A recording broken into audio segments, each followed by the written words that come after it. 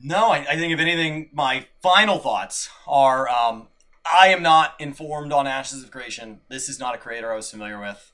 And so whatever is said in this video is my raw reaction because we are making sure that one of us has seen the video, but the other one has not. So enjoy that for what it is, and we'll see you next time. What's going on, Workforce? Brian and Chris here, and today, Chris, I want to show you a video. It's about Ashes of Creation.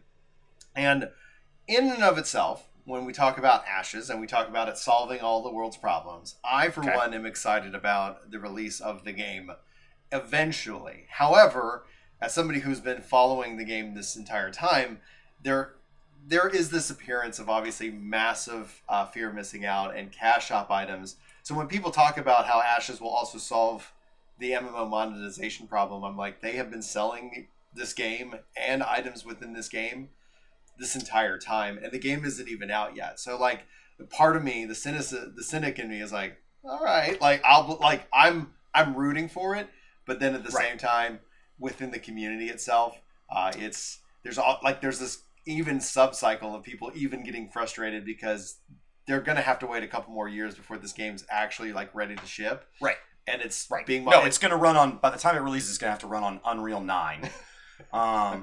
That's where all of my concern comes from. Yeah. I hope it's fun. Yeah. I hope it's good. Yeah. The fact that they have already asked for money, that people are already forming loyal tribal-based stuff based on tech demos, like we're so far from release. It's the MMO. There's a belief system that MMO players have. It's almost in a way like you are always looking forward to the next big thing, and so it gets announced, and then people put their hope in it. And there's going to be a cycle there because no matter what, it will be hyped. But then you'll always see some kind of dip, and then essentially kind of either pulls itself out of that dip or doesn't, one of the two. But this is a video that I thought was really interesting. I really enjoyed it. It's called Ashes of Creation Sabotaging Their Own Reputation with FOMO Cosmetics. And I thought I'd kind of walk you through it. I've seen the video. You haven't. This is going to be kind of our reaction and discussion for it. For those of you who are watching, I don't even know where the camera is. I keep looking up, thinking the camera's up there. Yeah, I never recorded with anybody else in here. So I'm like, as evident by the fact that the wall can't figure out what's going on. Yeah. So we're going to dive into this video. Link will be in the description of it. You can also, if you like this video, be sure to hit that like button and subscribe for more. We're going to do some more of these in-person reactions. But let's go ahead and jump into it. What the hell are these analytics? The channel's plummeting. Is the boss losing his touch or what? I think you're going to like this Sir, opening. I just got word that the boss is covering another controversial subject. He's talking about Ashes of Creation, and he's talking about the FOMO stuff and all the stores. Alright, well, first of all, remind yourself whose office you're in before you start barging in, screaming your mouth off. Sorry, sir, I didn't mean nothing by it. I just thought it was important information, but I respect your authority and I respect the mighty Al Gore. I like how also with our even bad green screen, you can kind of see it happening in there. Like, I've also looked at my videos. I'm like, oh man, I didn't get the lighting right on that one. I watched a bunch of tutorials. Simply put, there's supposed to be more space between the camera and here. I can't buy that. Yeah. I live in an old house. This is a wall. I moved to paint to give me the extra inches of the green screen. Rather than, have a pull down. Anyway. And secondly, I'd like to remind you that the boss has kept us going for nearly 18 months with no squabbles, no help, no nothing. How dare you walk into my office and tell me, of all people, the boss is covering a controversial subject again? I'd like to remind you, last time the boss did that, he absolutely wiped the floor with the lot. You're right, sir. There's nothing to worry about then. Controversial subject. You wouldn't know a controversial subject if it slapped you in the face, mate. Am I right, guys? There's nobody in here. Well, it was fine last time, right? But just to be sure, I'll go grab the shotgun. Hey, what up, boys? So, it's been a while since we farmed a controversial topic for shameless views. 20-odd days, in fact, and my need to trigger as many nerds as possible has reached critical levels. This time I thought it would be rather interesting to turn on my own community, as lately the channel has been taking the stance of bringing up some interesting topics in relation to the core designs of Ashes of Creation in the modern era. And I think we'll be continuing this trend for the foreseeable future, as the discussion it brings is exactly what I'm looking for. So come join the Discord, my friends. The distraction in there lately has been so prominent that I can use it to upload less videos and then just blame it on somebody else. Guilt-free procrastination. So, grab yourself a Coca-Cola because FOMO is an insidious practice in the MMO genre, and Ashes of Creation is no virgin to such practices. One of the biggest criticisms for this potential scam is the sheer amount of FOMO cosmetics they push onto us, offering cosmetic after cosmetic, shoving it down our throats with the promise of the perfect MMO. I don't think Ashes has promised the perfect MMO. I believe the community has cursed it with that title. And I think I look at that as a curse first and foremost when it comes down to any of this. It is a weird thing in which that when you go look at every MMO, like any MMO that gets the title of the next big MMO, like it helps it initially, but it almost in a way acts as a curse, because there's no, like, outside of like Fortnite or like maybe two other games, World of Warcraft, there's been no game that really comes out and then continues to release and to grow with such rapid numbers. It comes out and then it naturally hits a dip, and then that dip becomes the narrative. Oh my gosh, Dead game. Yeah, how did this game not maintain those same levels day after day? How come people didn't quit their jobs, leave their families, and just play this one game for the rest of their life? And so, anyway, that's just the counterpoint would be that No Man's Sky was blamed for not correcting when this narrative was given to them. Okay, yeah. Final Fantasy was blamed for not correcting when we started to assume male Viera would be there with female Viera, So right? true. And so when something is put out there, while they may not have put it out there, what is their job as far as correction? And the bigger the company, the bigger the publisher, not the dev team. Yeah. The bigger the publisher, the more we are going to blame the dev team, not the publisher, for not getting out in front of it. I think they are also one and the same, because the CEO has come out and said that their launch will have he said they would have a smooth launch. And like you look at games with enormous backing on both the dev and publisher side, with years and years of in-house practice and a team full of people that have decades of experience doing this. And Ashes is like, as far as I can tell, first one's going to be amazing. Yeah. It's like, maybe they just haven't played games on day one. So maybe they're like, oh, every game's good on day one, so we will be too. But like, as somebody that plays a lot of day one games, I would say set my expectations low, deliver on that, and we're good. Yeah. But he's like, no. We're going to be perfect. It's going to be and I'd like to discuss this with you all today. Now, with all that bollocks out of the way, let's begin. Now, normally I would encourage you all to like or dislike this video, depending on your personal opinions on the matter. However, because YouTube removed the ability to publicly see dislikes, surely to protect small creators, like they said, and not protect giant corporate entities like Blizzard's latest WoW expansion. I actually don't mind the dislike thing. When I am on our interface, it's still very easy to see. Mm-hmm. The ratio's still right there. Yeah. And actually, now I feel I would hide the likes too. I would just hide them both. You can as an option, but it's like and publicly, and so that internally, I know that everybody who hit like and hit dislike did it as a choice. Mm-hmm. And as somebody that always forgets to tell people to hit like and subscribe, I know that they went out of their way because I didn't remind them. I didn't tell them. And so, like, that's a real metric that tells me, hey, I watched this. I watched most of your videos. This wasn't my favorite. This one was. And it's less than a comment. They can click it. They can leave it. And so that's what I use it as. So I don't view it as some, like, because as far as I can tell, they still get the publicity. They still get the algorithmic boost. Mm-hmm. They still get any ad revenue they're entitled to. So people are like, now Blizzard has to live with thumbs down. I don't know that they care. No, they don't. I think the little guy cares. The little guy cares. But the big company doesn't actually care. In fact, from a marketing perspective, engagement's engagement. Yeah, they're going to add those numbers together. What's 47 plus 39? Oh, yeah. That's way better. Way better than, And so there's a myth like that's usually within the gamer like, oh, I showed them, it's like, all right, though, like I've heard the argument, especially as it relates to like, oh, is this guide worthwhile? Yes. And that essentially is something that's hurt like us in the past, where it's like people won't actually watch our guide because we'll get people within a certain game community that doesn't like a take or a view that we have, and they'll go out of their way to go and dislike. And we can see that, like I recently released my Red Mage controller guide, and apparently the algorithm decided to pick that one up over any other guide, and I went and looked, and it's like it's the most ratioed disliked guide that I have for controller for a job without them showing it. Without them showing it, I still see it, but it's like, yeah, it's like I usually when I see that, because when the algorithm doesn't pick it up, usually my ratio ends up being like 100% or 99% overall. But whenever it goes to the wider, like, 14 community, who is like, oh, I don't like Brian for whatever, like, everybody has their reasons. I'm going to go and dislike that. And so I was like, oh, the algorithm picked it up, and it dropped by like 20% in the like to dislike ratio. And so it's like, all right, like, does it affect me? No. But does it actually affect somebody who might come in and watch that video? Yeah. So having people who, like, you can go get a plugin that shows it, but having it like not seen actually, I think, has had a positive impact on the content that I make, because I usually focus in on educational content, which generally isn't algorithmically driven. It's usually search driven, and that's what all my analytics the only thing I use likes for now is when I post like 3 or 4 of the same type of video, and I'm trying to like subset that. What within those did well and what within those did not. Yeah. That ratio helps drive that.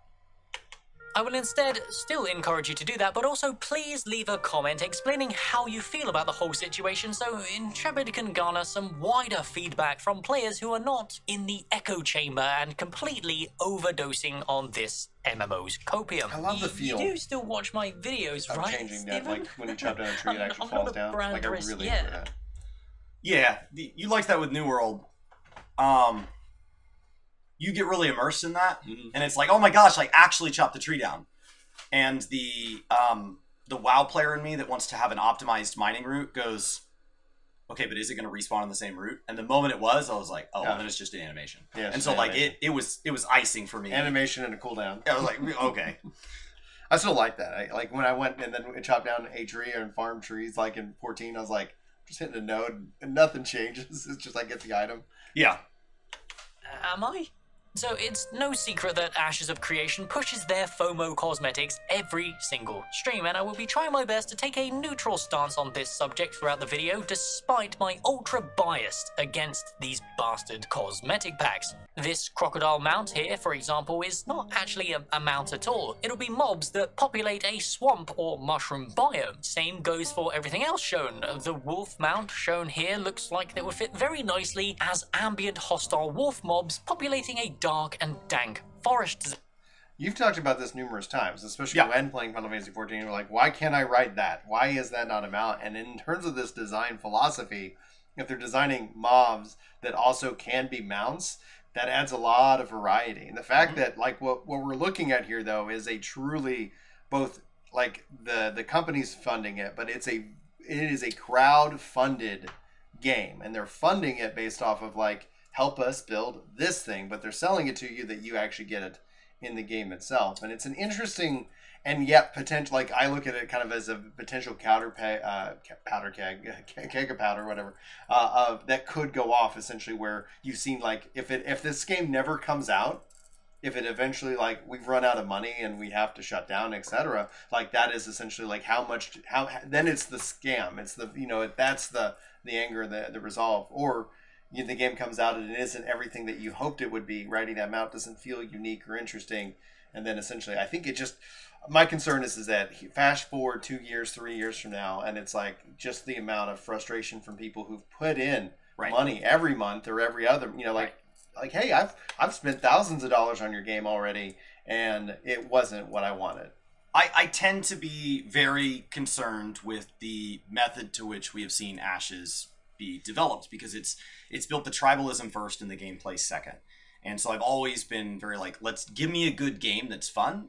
And then if people want to defend that, I understand that, as opposed to let's build the defense. Yeah. And then that way we don't have to have proper critics. And the moment anybody doesn't like the game, well, they're just haters. And so like it feels very much like self-deprecating humor, right? Like if you make fun of yourself, nobody else is allowed to. And like that excuse, like it doesn't hold that much water. I mean, I'm guilty of it as much as the next person, but like I don't want to see it on behalf of a corporate entity where this is an organized marketing strategy. Yeah. As far as leveraging cosmetics, that's actually one of the few areas I would jump in here to defend Ashes.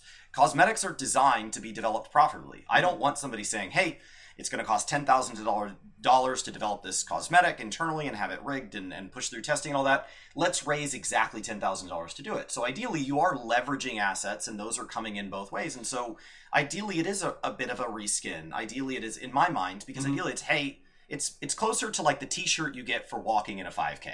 It's closer to the t-shirt, you know, like you're like, oh, you paid $50 to be part of this 5K to raise money for cancer or whatever. And then they gave you a t-shirt. Right. The t-shirt wasn't $50. So like that's how I view cosmetics, is they should be an additional way to say, hey, if you want to support the game additionally, we'll give you a little something.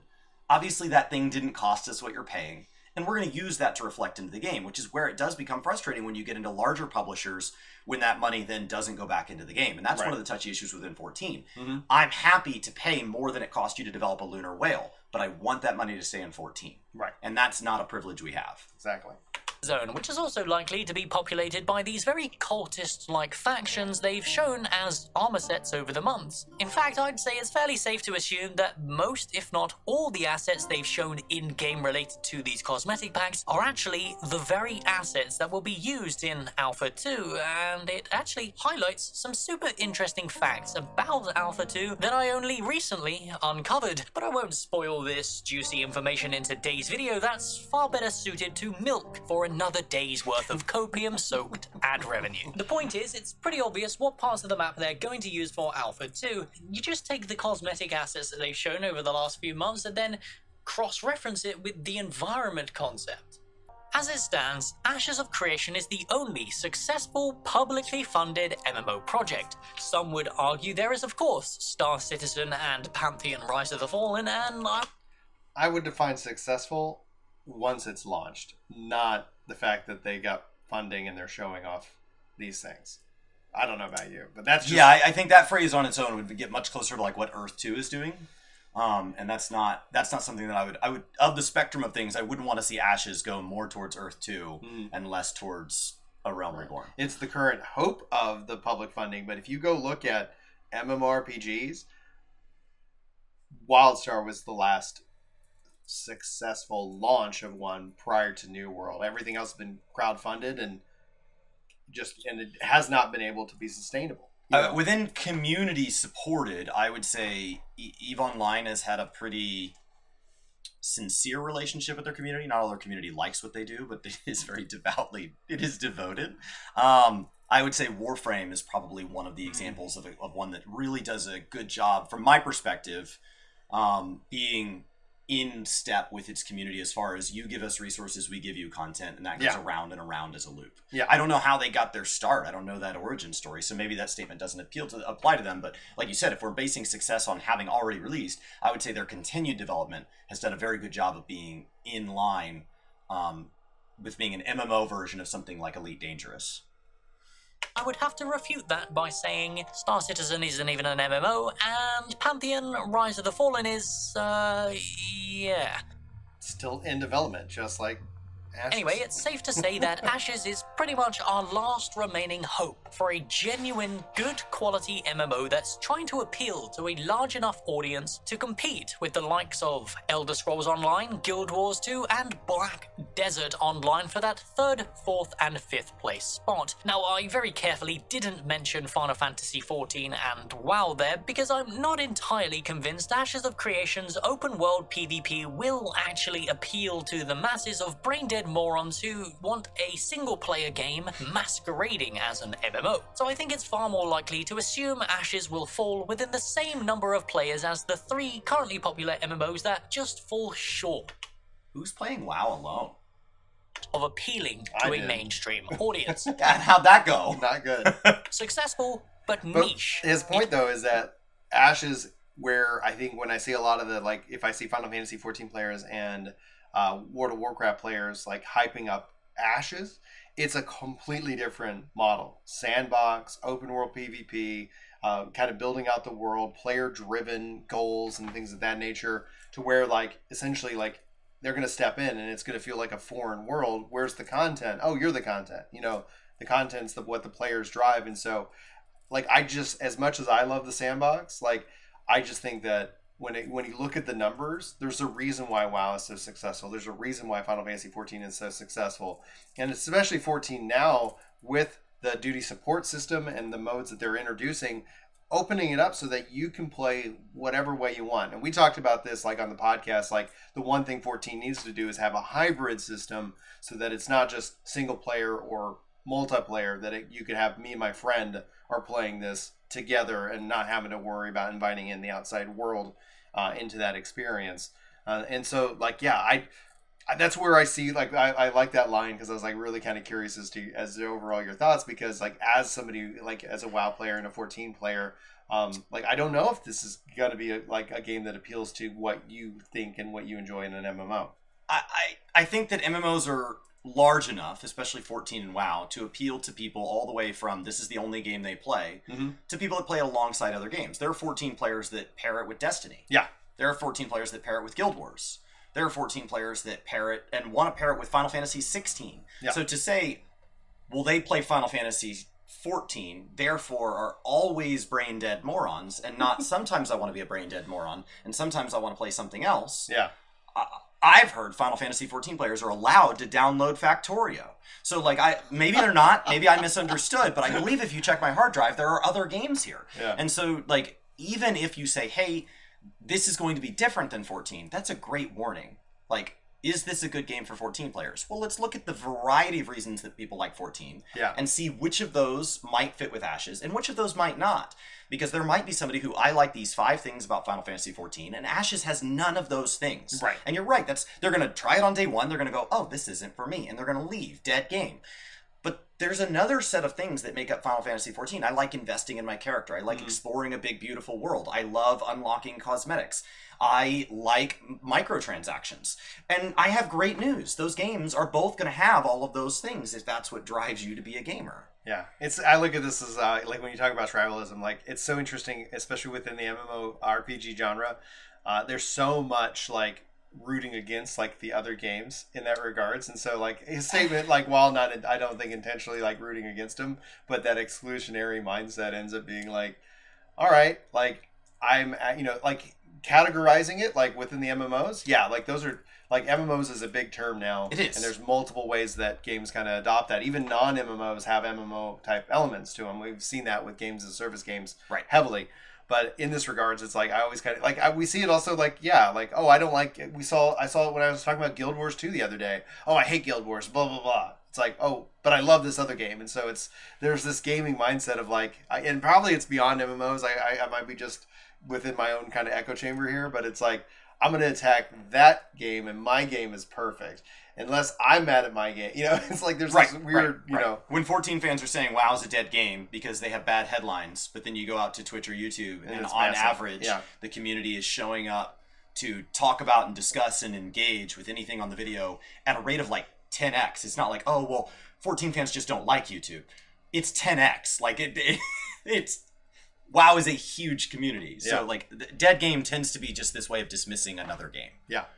Is how I would describe them, and I think that's a pretty accurate description for our highly anticipated MMO as well. But we'll come back to post-launch monetization in the final segment. Ashes of Creation is planning to be a mandatory subscription fee game with no box cost, but they're also opting in to go for a cosmetic store post-release, and Stephen is adamant that their cosmetics sold in the store will most definitely not overshadow the in-game earnable ones, but in the history of MMOs, that's never been the case, and I only go off facts and evidence. Unless the facts and evidence in question contradict my own opinion, then we just ignore it. And it Oh, good, because I wouldn't want to think about the fact that people want ultimate cosmetics in 14 or want like the gladiator mounts in WoW. Because no, but that doesn't mean his point, so dismiss those. additional note to their cosmetic store, Steven has also stated that Ashes of Creation will never turn pay to win. However, there is no denying that the FOMO cosmetic packs are a major deterrent and a major source of skepticism for this ambitious MMO. Everything they claim sounds almost like they have a solution for everything wrong with the genre in the current year, and it does seem a lot like buzzwords and promises to appeal specifically to, well, everyone. This skepticism is amplified further when we're closing in on nearly a year since our playable Alpha 1 phase, which was met by mixed reviews, mostly from people out of the loop of Ashes of Creation, and not really understanding what the Alpha 1 actually was supposed to be. Yeah, most gamers don't understand what like alpha and beta is, and that's why typically they're kept real close to the chest so that people who understand them can understand that you're there to give feedback and to test systems, and that way they can find these issues and errors, as opposed to like, oh, I played the alpha, it didn't have the content. Like, it's not the game. Like, the game, it's a part of it, and they're working on their way, stepping through it. And that's kind of like when they opened it up and it was like people are streaming it, and I'm like, yeah, people are like, doesn't look good. It's years away, people. Right. So my counter to that Okay. would be that the gaming industry as a whole has made the choice to not teach that as we need to get together and agree on what these terms mean and agree on how they're going to be communicated to educate the public. Yeah. And instead, for all I know, Fortnite's still in beta. So like when they go out and perpetuate that a full-featured game can be a beta and that a partially featured game can be a full release, they are part of that. There is no enforcement mechanism to tell us what a game is and what a game is not. So let's discuss Ashes of Creation's monetization post-launch. If we are to assume the game falls under the same range of players as Elder Scrolls Online, Guild Wars 2, and Black Desert Online, then we need to take a look at how these games are monetized to stay afloat in the current year. Guild Wars 2 is a buy-to-play game with paid expansions and an in-game cosmetic store that also sells convenience items such as experience boosts and bag slot upgrades. But Guild Wars 2 is a unique one in this equation, as the game is run by one of the only passionate development teams left that isn't mired by their corporate publisher. So let's move on to Elder Scrolls Online next, a game that is also buy to play with an in-game cash shop and similar convenience items to Guild Wars 2. It also follows a similar but not quite as loose horizontal progression path, so I'd argue that this game isn't pay to win either, until you factor in their optional subscription fee, which a lot of players argue is actually mandatory to play this game properly. I wish the game would just get rid of the deceptive free-to-play hook and just man the fuck up and say the subscription is mandatory. Sadly, this will never happen, as corporate publishers would rather deceive unsuspecting consumers than actually have any kind of integrity these days.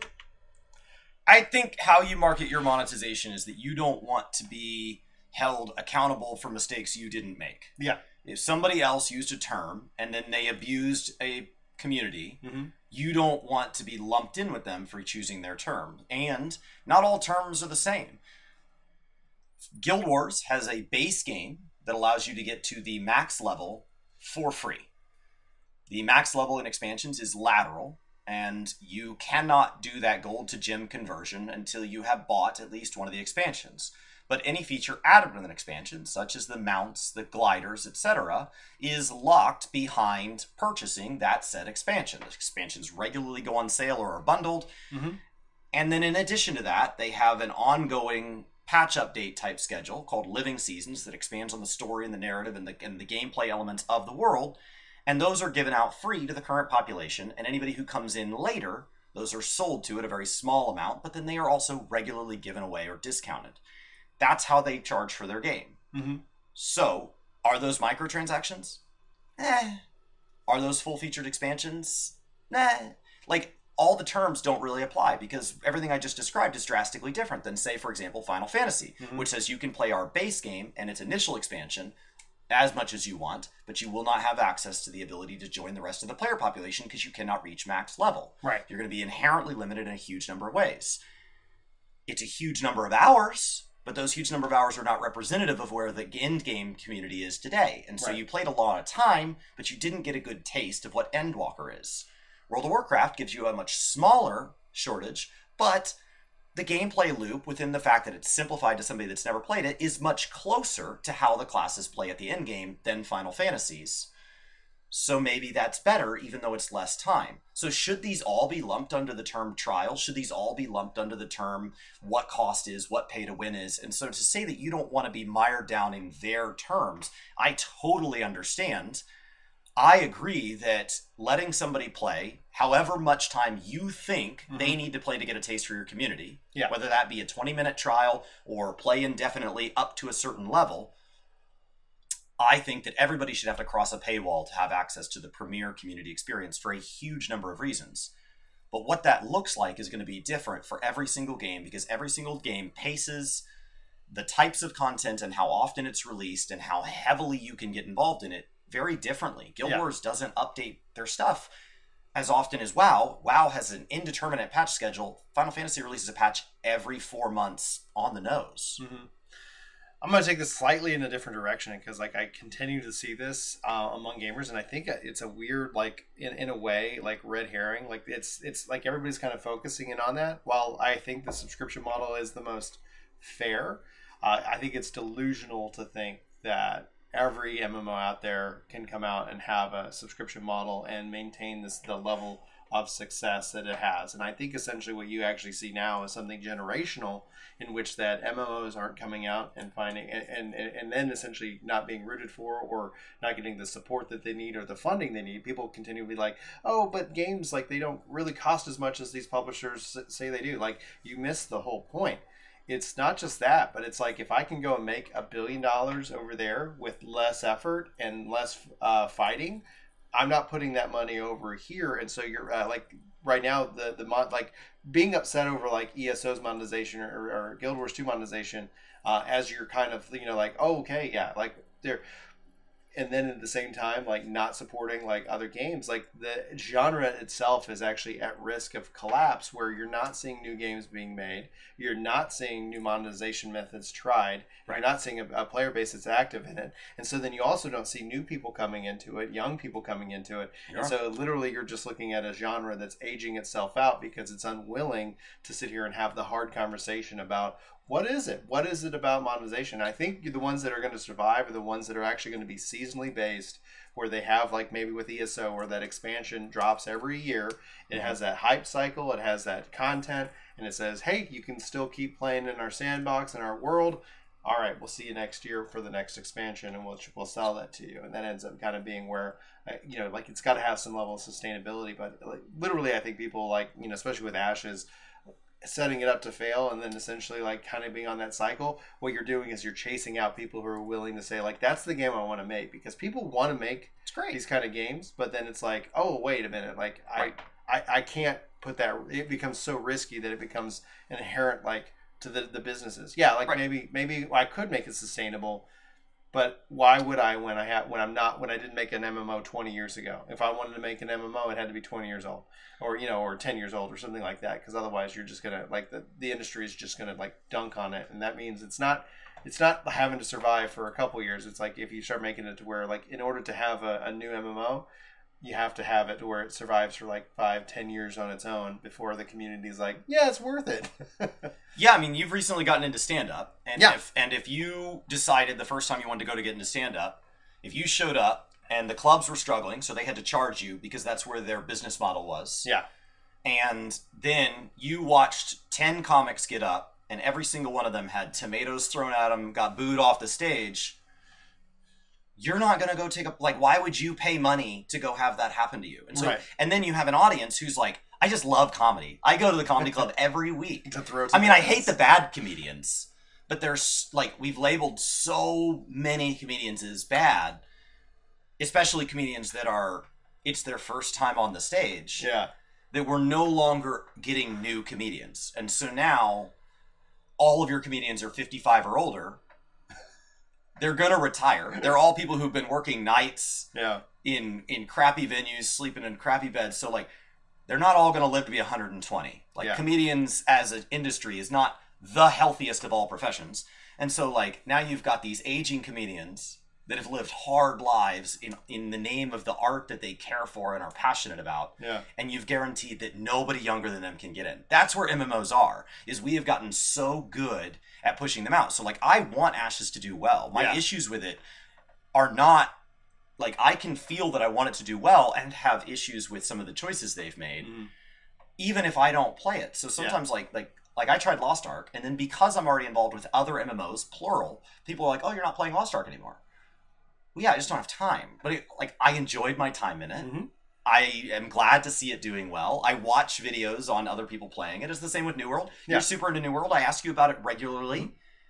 I'm not level 60. You know, I hop in from time to time, but I don't have time. Right. But, like, it doesn't mean I don't want to see it succeed. It doesn't mean I wouldn't read about an upcoming expansion. Right. It doesn't mean I wouldn't root for that. I think that's why I say the seasonal model is, like, for the chagrin of many people who are just frustrated with it, is what is displaying itself as the most sustainable model, because then it's like, yep, here's your content cycle. You go and you play it, and that was fun, and then you go play something else for a little bit, and then then you come back as a part of the cycle. So maybe the gamer isn't into one game 100% of the time, and that's the Final Fantasy 14 model. Yoshipi's like, no, take a break. Like, we're gonna keep doing this stuff, and then so you end up seeing somebody jump in and then jump out, jump in and jump out. Destiny is also the same way. A lot of these games have that where it's like, yeah, this is the time where a lot of people play, and this is the time where not as many people play, and it kind of ebbs and flows. And maybe you as a gamer, you pick one or two or three, and you just kind of like, all right, I'm going to play Guild Wars 2 for the next 2 months. Oh,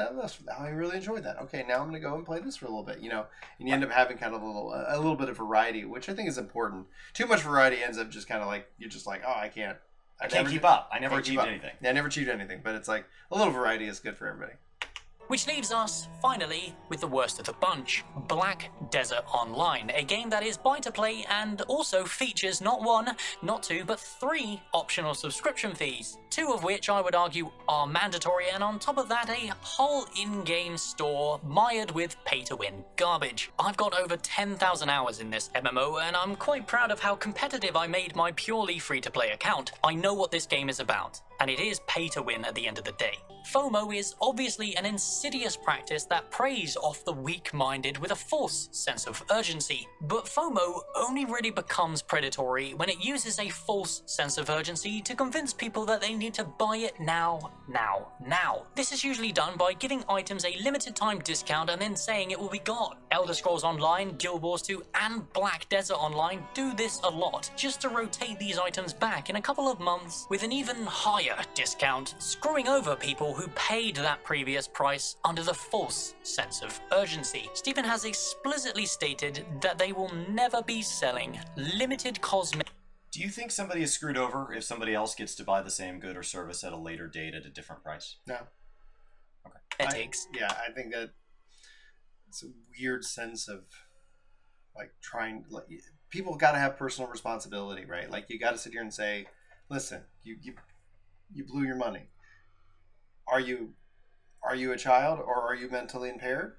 And if the answer is no to those questions, shut up. Stop. You shook hands and agreed this price for that good or service, and Yeah. as long as that was delivered, that was a complete transaction. Now, if they choose to go complete a separate transaction at a later date at a higher or lower price, that is a separate handshake with a separate person at a separate time. And if you were like saying like, hey, this is the only thing I'm offering, and this is the only thing, etc., and I'm not going to do it again, and I'm like, all right, well, this is like I could buy a PS3 today for but like if you go and you change that, like in my mind, I've dealt with enough salespeople and sales pitches that I'm like, all right, like I'm not having a contract that says that like this is the lowest you'll ever, like, you're only selling me the item. You're not selling me any other rights in that regards. You're just the salesman in that regards. And like, that's what this, know when you're being sold to. Like that's all I can, that's I'd have a bigger issue if they were saying, we followed Brian's pricing habits in the past, and we're going to offer him 67% off this mount. And then I open up my launcher, and it's only 15% off because they think they can get me for more.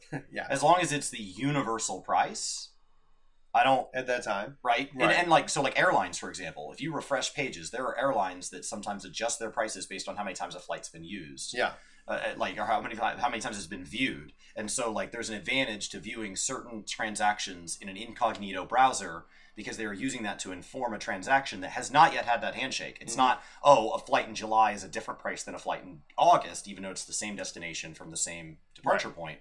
It's a moving target because they're trying to extract out the most possible. That feels a lot more dishonest than the best price I can offer on this mount today is $15. It's not going to be available for a while. You know what? Or best price now is $10. $10. We're not going to sell it again in the future. Later, it's like, well, people really wanted that, and so we're just listening to what the people are wanting, and we're bringing it back. And it's like, I don't think there's no contractual exclusivity that you're actually having with that transaction. If they did, then there'd be a breach of contract. But if there was like a founders pack, right? And this is something we're only doing for the founders. And like literally as a part of this, like we are locking, and so it's contractual, but. These things, like him saying that, is just like a salesperson saying, like, this deal's gonna be gone. Like, I got another buyer on this house. Like, all right, maybe he does, maybe he doesn't. He's a salesperson. Like I'm not a salesperson. You've been in sales, and it's like I don't know. Like I can usually, I feel like generally detect when I'm being sold to, and then essentially I never found that outright lying in sales was ever not only necessary but to my advantage. Right. But you're not lying in that regard. It's like you're gonna be like, yeah, we're not gonna sell this again, and then it's like 2 years later, after like countless fan things, like, hey, the 99% of y'all are asking that we want to bring this mount back, and we're just doing what you told us to do. Like, you can have the best intentions, but things can change because there is also no contract that says you can't bring that item back. I don't know that I would. Okay. That's why cash shops suck. I mean, like at the end of the day, like that's why I can go buy a PS3 and PS3 games right now, super cheap. Yeah. Does that devalue the people who bought PS3 games at the time? No, because the advantage is they got to play it then. Right. Now I got to deal with the fact that I walk outside. I'm like, who's excited? I just beat my first Infamous game, and people are like, what are you talking about? So, different time, different transaction.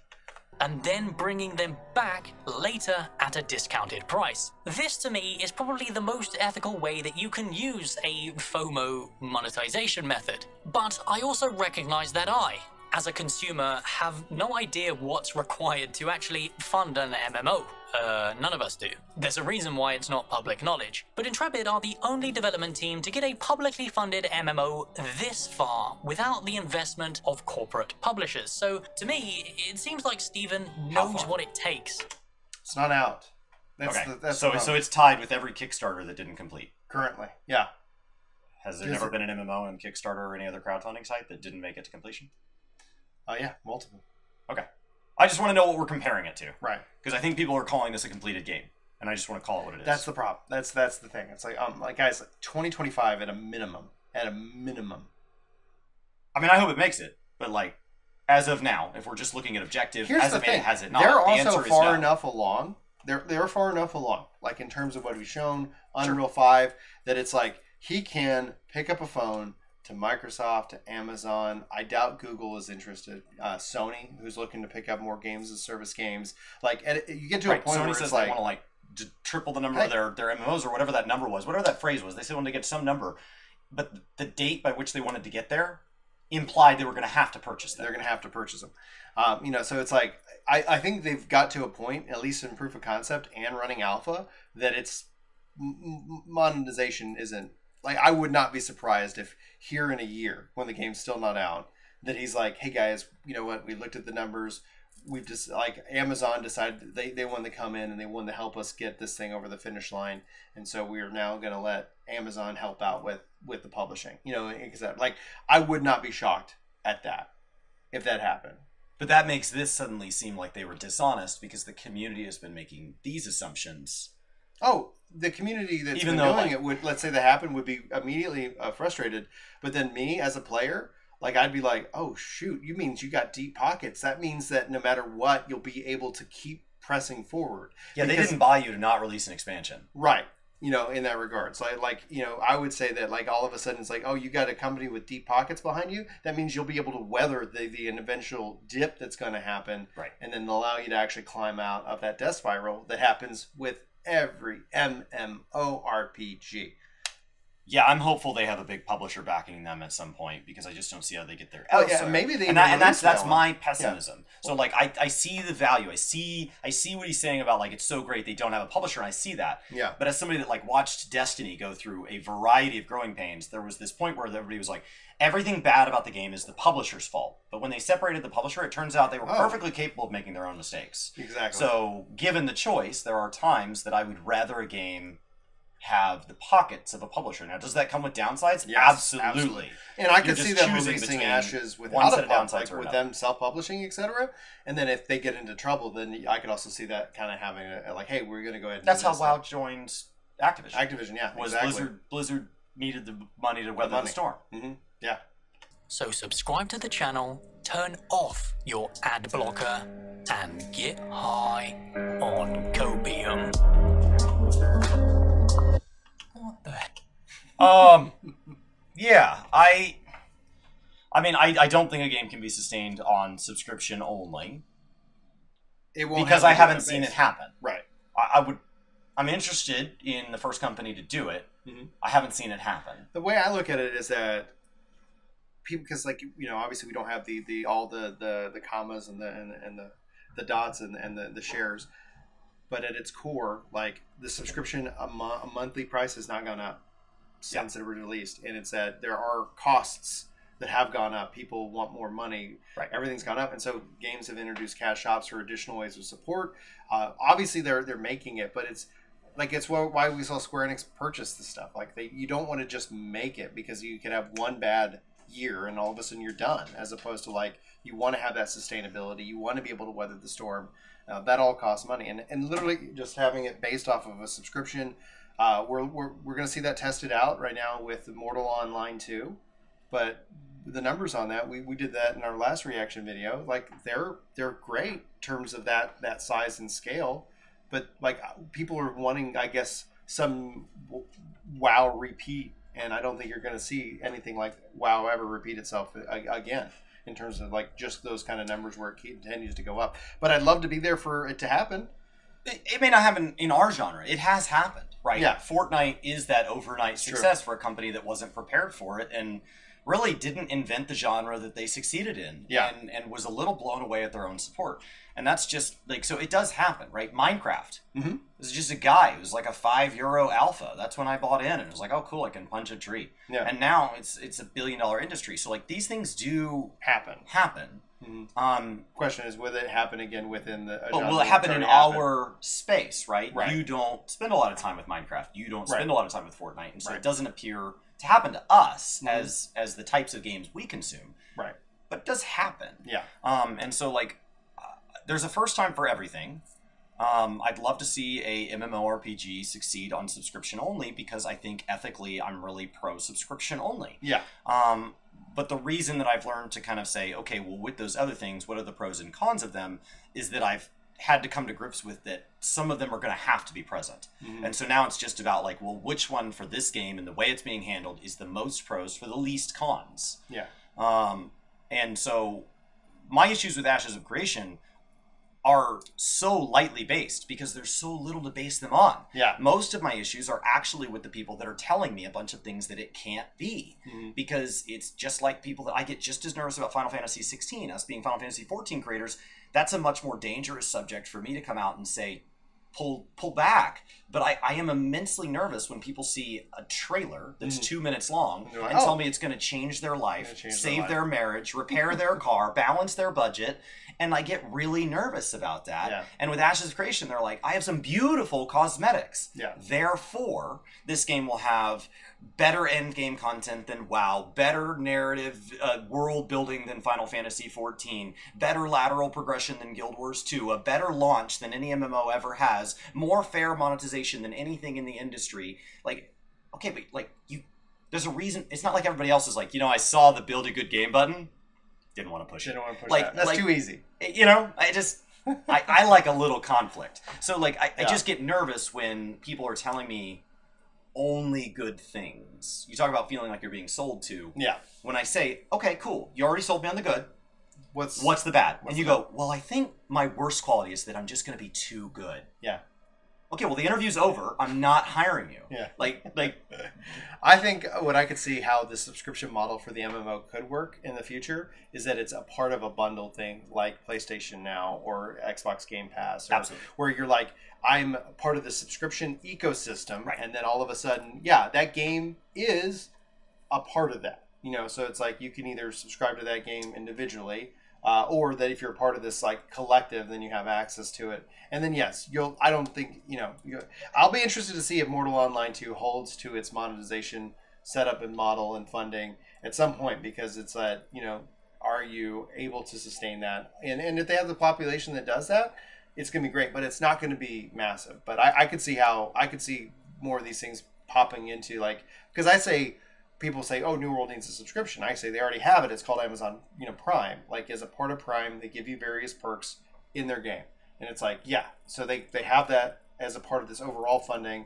and they can see the engagement that comes along with it, And so I see it more of that kind of like, it's this umbrella. Same thing I've kind of advocated for 14 and 11. Like, make this an umbrella. WoW Classic.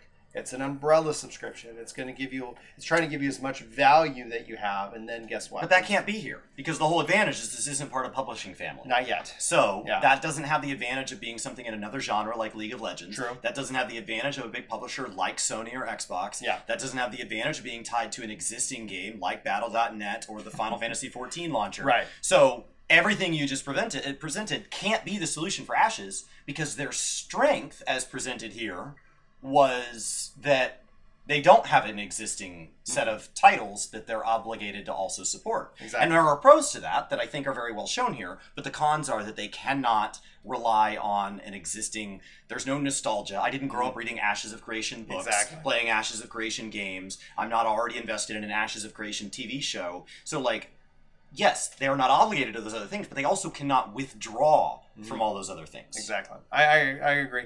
I really hope that Ashes knocks it out of the park, because Sure. I think it would be a really great thing for MMO players around the world. I just think that they're within their own hype cycle. They're like already seeing like people just like burning out of the news, of that excitement, and that's obviously will be cured as soon as like it starts actually ramping up its marketing and build up to their like a launch, like, hey guys, we're going to launch, this is the date. And then it's like you start seeing that build up to that. So at the end of the day, it's going to be interesting. Anyway, guys, let us know what you think. Hopefully you enjoyed this reaction, as we've been kind of doing these in person. It allows us for more discussion based, and also go check out the video if you haven't seen it already. Again, links in the description. Like, favorite, subscribe, share. Chris, do you have any final thoughts? No, I think if anything, my final thoughts are, I am not informed on Ashes of Creation. This is not a creator I was familiar with. And so whatever is said in this video is my raw reaction, because we are making sure that one of us has seen the video, but the other one has not. So enjoy that for what it is, and we'll see you next time. Take care. Take that very last section.